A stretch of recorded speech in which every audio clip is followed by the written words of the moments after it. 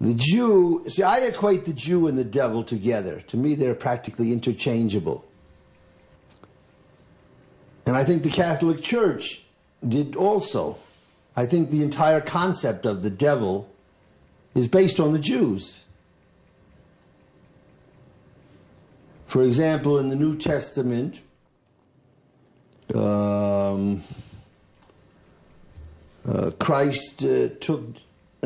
devil took Jesus to a high mountain, right?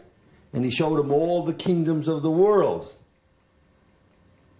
And he said, I will give you all of this if you will just bow down and worship before me, right?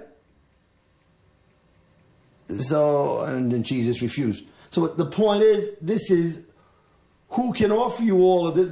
This is basically saying you can have all the money in the world, right? Do what you want. If you just do bow down and worship, do what I tell you. This is symbolic of the Jew. Just obey me and you will have everything.